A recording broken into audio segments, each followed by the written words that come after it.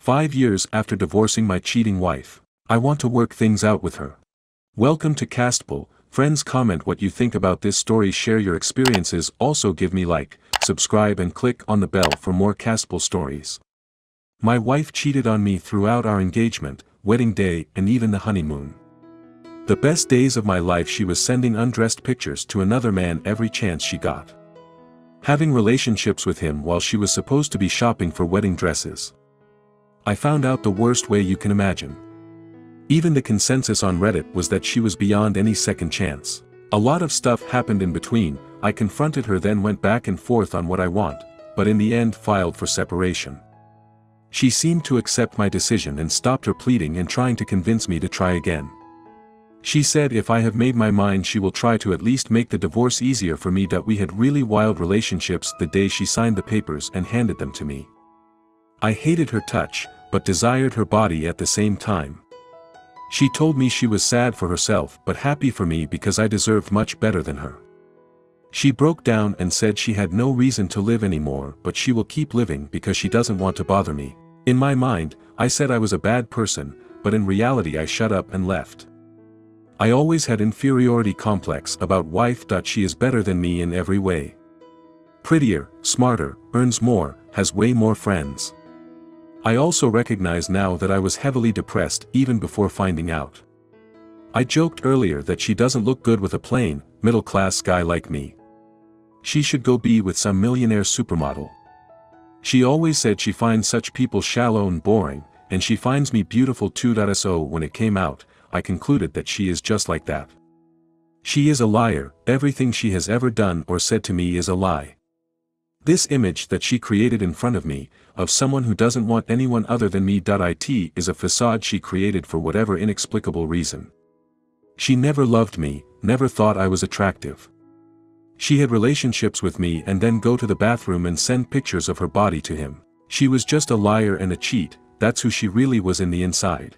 So his claim that he had nothing to live for, his proclamations before marriage that I am the only person he really cares about, that he will lose his identity if he loses me, I believed them all before because he said them with so much affection and conviction, but now I know they mean nothing.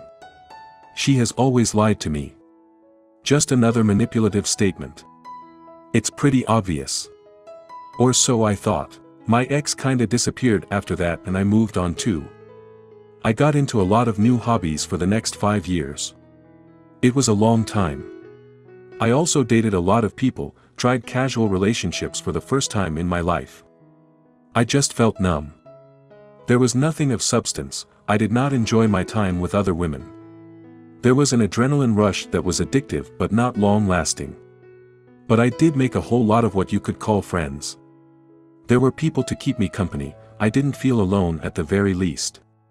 For the first time in life, I was able to actually confide in people. Even about my hardest struggles and about the cheating also. Earlier, I wouldn't have dreamed of trusting anyone that much. Weird how being betrayed made me trust people more. I started dating too, but couldn't click with anybody on the level I wanted. I floated in life this way for 5 years. Last week, I went on a solo vacation visiting many nearby tourist spots. In one such place, I saw my ex-wife in a roadside fast food restaurant. I immediately felt my heart drop. I had no intention of coming face to face with her. But she saw me before I could leave. At that moment, something changed. Maybe I just didn't want to make things awkward. Or maybe I right now figured out I actually needed some closure from her. I walked towards her, smiled at her like she was an old acquaintance and asked if she was alone. She stared at me wide-eyed for 5 seconds, like she could not believe it was really me, and only then said yes faintly. It was a strange conversation. We talked about a very bland thing at first, completely avoiding the elephant in the room. She started shaking then, and when I looked at her she was crying. I asked what's wrong. She said she's dreamt about this since we separated. When I very rudely told her I am not here to take her back as my wife, she said she knows and that she just dreamt of talking to me again. The entire convo was basically just me trying to get a reaction out of her by asking and saying intentionally hurtful stuff while she patiently explained and told me things I've always wanted to hear from her, but never quite accepted it. Why I could not reconcile 5 years ago has a lot to do with this rage about her infidelity and all this anger that gets the better of me. Seething anger, I can't think of nothing else but that. I could not look at her without wanting to do something bad to her.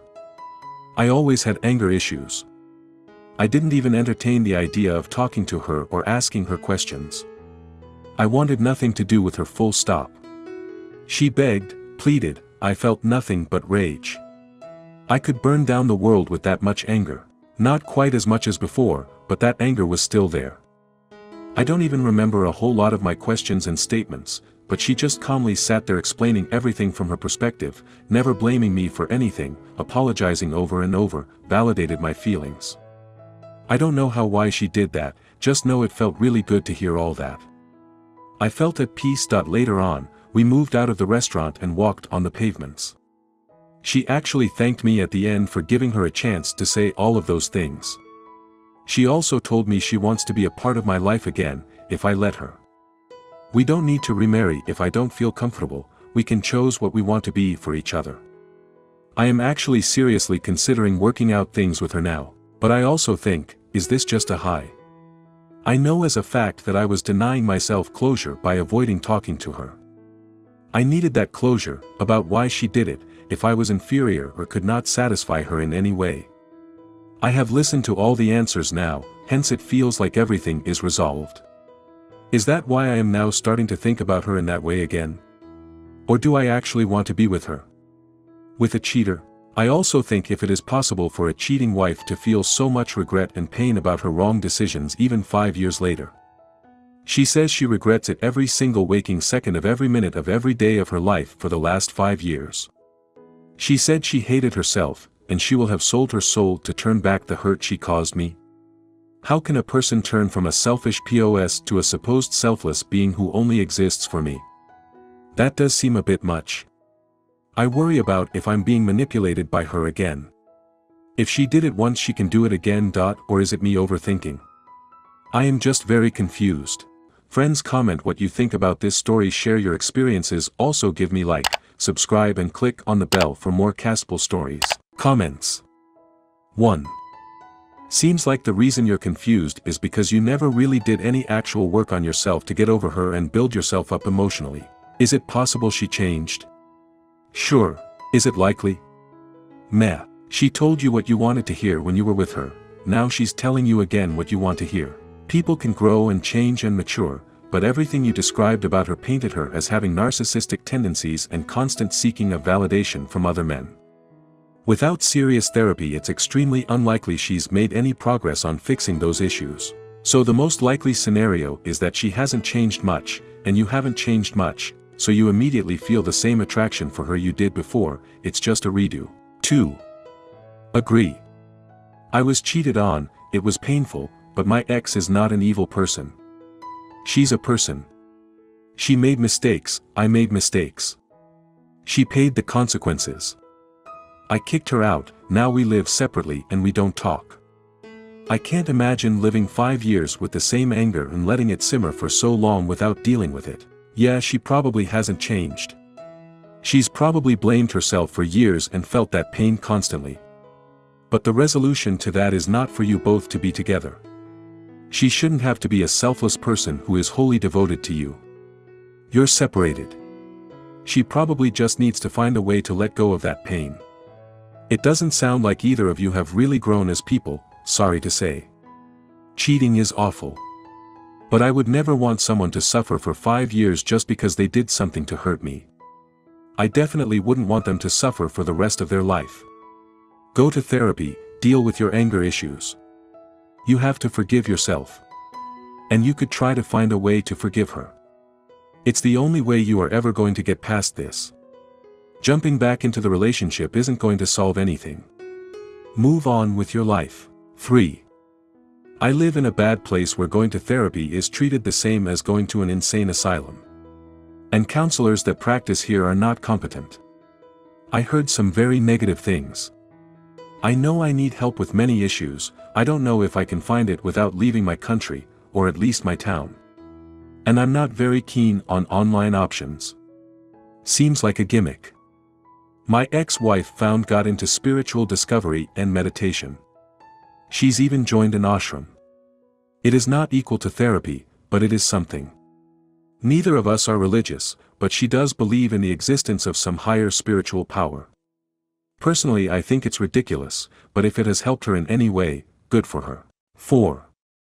I love that. I destroyed you and I would like to be your friend again, but we don't have to remarry if you don't want. The ego in those remarks, like I'm pretending it's your choice, but you know I'm down if you want. Damn, that chick is working it hard. He is saying all the things to fool you once again. If you let this girl in again, you are going to cave, you and we all know it. You're in a terrible state now. Imagine when she destroys you again. Think long and hard, man. 5. 5 years is a long time. And people do change in that time period, mostly. You know her more than the strangers on Reddit, so gauge how you feel when you are in a place of calm. You will probably get a lot of advice to not have anything to do with her. It is valid advice. But only you know if you see a possibility of, at least, having some kind of relationship. After all, you both had a friendship before. Know that going back into any contact with her will need to be new, and begin again. If you do, take things slow and see where things go. Maybe what has happened in the 5 years is you no longer have her on a pedestal and have a better sense of self. You no longer see yourself as lucky that someone out of your league would have something to do with you. Hopefully, she found out that her looks will always mean she can have some guy willing to ball her, but having someone who will love her is hard to find. Never question your worth. 6. Never go down the same road, it will lead to the same dead end. She hasn't changed, the fairy tales that cheaters are changing are fake. What she did to you is beyond humanity.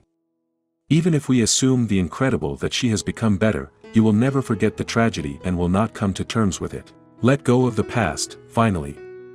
Overcome yourself. Your future does not depend on a cruel cheater, but only on yourself. I don't know how much IC will help, but I advise you to change the location, go live in a completely different climate zone. Maybe it would be better to go to work in another country. You need to take your mind off everything that connects you to the past. It helped me. Good luck, bro. 7. People can change, man. I have seen and talked to women who did way more damage to their husbands, got divorced, and even 10 to 15 years later they regret each and every second of that. They didn't dated or even had relationships with another person in past 10 to 15 years. There was one woman with whom I had constant conversation. Not only she cheated on her husband, she cheated him from day one of their dating, then engagement, then marriage, and then gave birth to 3 children, none of which was her husband's. All of them belonged to another man.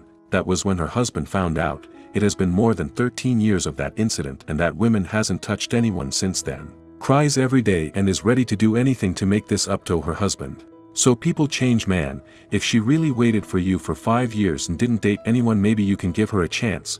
Maybe she will make your life heaven going forward. Although I am curious to know what was the reason she cheated on you even on your wedding day. That is something new to me. She was able to have relations with another man on her wedding day. OP, this is difficult to believe for me. I have never cheated, but I have my fair share of regrets in life. But to keep feeling the same level of regret and guilt for years. I haven't experienced that, and I haven't seen that happen. Where have you heard these stories of people regretting it for 10 years? I did not ask her if she has dated in the last 5 years. I don't care. I was not in her life and I was seeing other people too. If she was seeing someone, I will want to know, but ultimately it's not my business if she is honest about it. As far as I know, she did not have relationships on the wedding day. But that's because her lover was not invited to the wedding. If he was, I know she would probably have done that too. Nothing was beyond that woman. When I compare the low-life pathetic things she did in the affair with how she's all sorry and regretful now, I find it even more hard to believe. She did that for 1 year. Come on. Friends, comment what you think about this story, share your experiences, also give me like, subscribe and click on the bell for more castable stories.